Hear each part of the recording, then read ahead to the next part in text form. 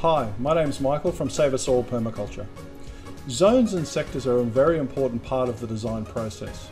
With zones, we're looking at marrying the way we move through the landscape through the needs and resources required for the particular elements that we're putting within that landscape.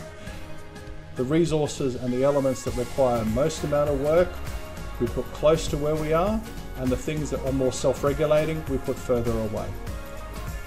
Sectors are external energies that come in from off the site that can affect our site. By understanding these external energies, whether it be sun, wind, noise, pollution, we can understand where we can place these particular elements within inside the zones for maximum effect and minimal effort.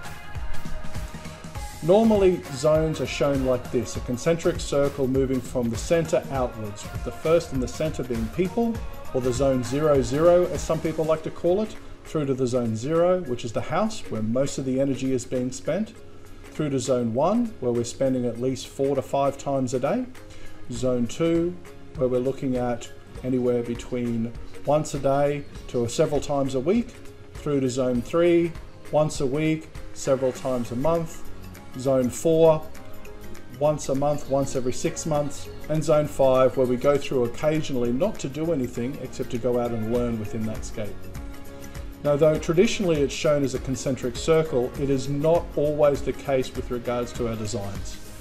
What we do is we map out where we access our site, and from there we can determine how often we're in a particular activity node, and that where we spend most of our time becomes our zone 1, and it decreases exponentially. Zones let us arrange the parts of a design based on frequency of use. We can place elements to reduce work, resource use, and maintenance, boost yields and diversity, recycle resources, and can help maximize the number of useful connections. Zones tell us where to place the parts of a design in the best relationship to the other parts. The more times we need to visit an element, or the more care it needs, the closer to the house or the center of activity it belongs. Zones progress outward from zone 1 to zone 5, from most used and managed to least, from least wild to least disturbed. They are not circular, but are shaped by landform and access.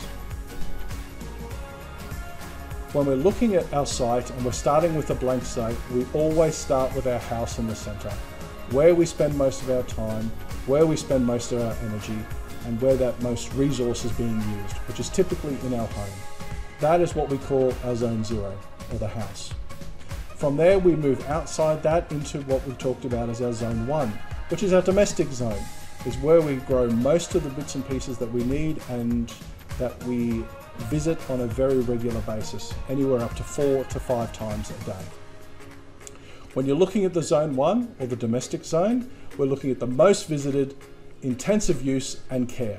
So when we're looking at structures that could potentially be within that scape, we're talking about a trellis or an arbor, a deck, a patio, a bird bath, a greenhouse, storage, compost, or even a workshop where we're going to on a daily basis for our work.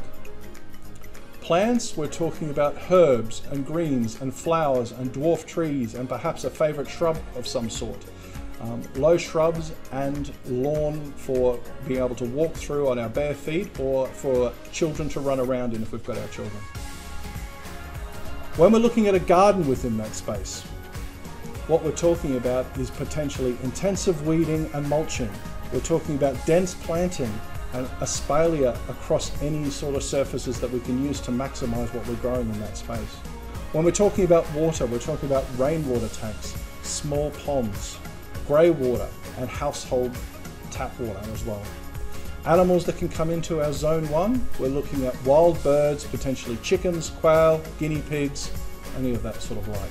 And uses, we're talking at modifying the house microclimate, we're looking at daily food, flowers, and it's a social space as well. It's where we spend most of our time, outside of the house. Then we get into our zone 2, which is the home orchard system. When you're looking at that, we're going into this space about once a week to 3 or 4 times a month. all right, depending on the maintenance required as far as the elements we're putting into that section of our design is needed.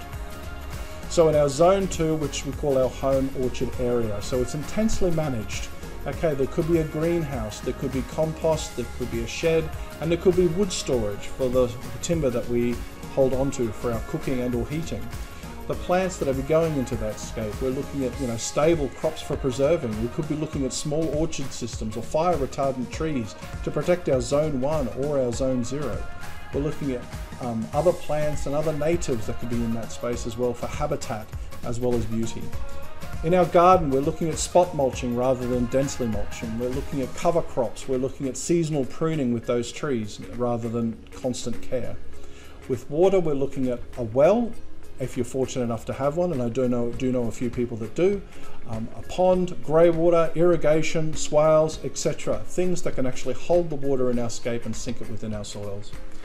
We're looking at animals, so potentially the chicken run. So if the chickens are in zone 1, then the chicken run could be in zone 2 because it's not so intensely managed. Could be fish, could be bees and other animals that we're looking within that scape. And uses, we're looking at home food production, potentially some market crops, plant propagation and wildlife habitat. In our zone 3, or called the farm. So it's further away again, so we're looking anywhere between once a month and once every 6 months or so. Alright. So in that space we're looking feed for storage, we're looking at fields and shelters, we could potentially be cash crops, large fruit and nut trees, forage, shelter belts, seedlings for grafting going into there. In our gardens there could be cover crops, there could be we're looking at minimal pruning in that space as well, and we're looking at mobile fencing rather than fixed fencing as we would in a more intensive area. For water, we're looking at dams and swales still, and we're looking at storing our water into our soils, which is the best place where we can store our water. For animals, we could be looking at cows and horses and pigs and sheep and goats and other larger animals. And uses are so cash crops, firewood, lumber and pasture in that space. So it's more extensive rather than intensive. In our zone 4, which we commonly call our forage zone, or it's semi-managed. So that's further away again, so we're getting out to once every 6 months or a little bit more than that. We're not going out there very often at all. Now when we're looking at the forage zone, we're really looking at minimal care. It is more self-replicating in this place and it's more self-managed, so we only have to do little things rather than a lot. With our structures, there could be animal feeders. With the plants, it's firewood for timber, forage, native plants. In our garden, we're looking at pasture and selected forestry. Alright, in our water we're looking at dams and swales, etc. For animals we're looking still for our larger animals for the space that's required, and uses it could be hunting, gathering and grazing. And the last but definitely not least is the zone 5, or the wild. And while this is not a space that we go to very often, it's when we do go where we're looking to learn. It's not something that we manage, it is something that we go to learn from. So it's a teaching space. All right, and structures could none, or potentially a sit spot only where you can go to sit and learn and watch the interactions that are happening within that scape. Plants, we're looking at native plants and other habitat species that are happening in that larger area that's more self-replicating. In our garden, perhaps a little bit of light foraging that we could do within that scape.